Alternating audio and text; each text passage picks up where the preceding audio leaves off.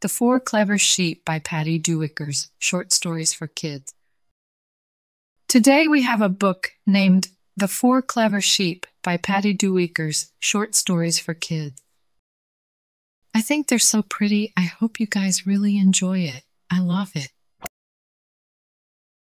Please give this video a like if you enjoy it, and don't forget to subscribe for more stories. Thank you, reading.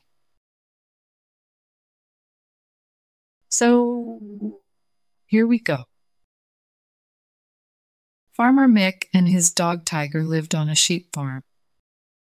One morning, they set off in the truck to buy some sheep. When they arrived at the market, they bought 4 sheep called Magic, Big Rogue, Slick, and Pixie. Tiger helped load them onto the truck, and soon they were on the way back to the farm. Farmer Mick did not know that his new sheep were very clever. They liked weeping grass because it was very sweet to eat. They liked windmill grass because it grew tall and they could lie down and hide, and they liked silky blue grass because it had lots of ripe seed head. One day when Farmer Mick was in town, Magic made his way to the top of the hill. When Big Rogue, Slick, and Pixie caught up, Magic called them to a meeting. "Right," said Magic. "I like this farm. Farmer Mick owns the best farm ever, and we must be very clever to get to all that beautiful grass. Because our coats are the same color as the grass, when we get there we can disappear very easily." "Look," said Big Rogue, "I can see plenty of weeping grass over there." "Yes, and I can see a big field of windmill grass further on," said Big Rogue. "All that silky blue grass makes me feel hungry," said Slick.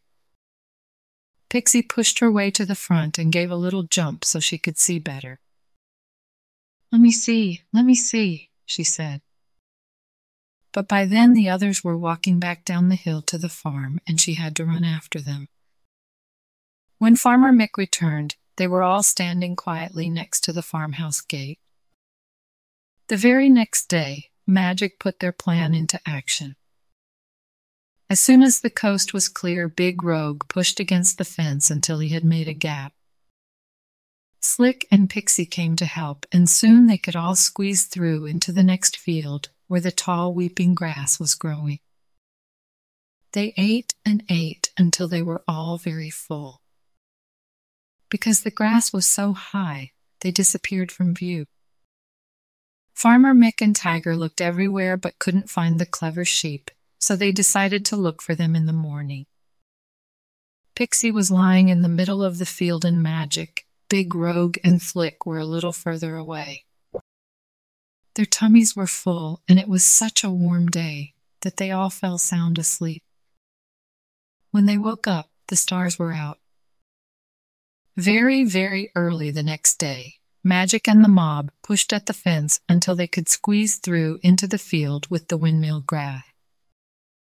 What a feast they had! The seed heads were full, and the tips of the leaves were small, crunchy, and sweet, just what they liked best. Big Rogue wanted to get to the silky blue grass paddock because it was very tall, and they could hide more easily.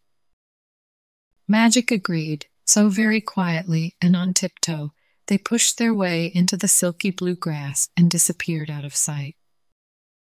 All that day they ate and ate, choosing the best bit. "Well, I'll be blowed," Mick said to Tiger. "Where are they? Did I buy invisible sheep?" The fact that Farmer Mick thought they were all invisible made Pixie giggle, and soon they were all trying not to laugh out loud. Magic was trying to keep them quiet.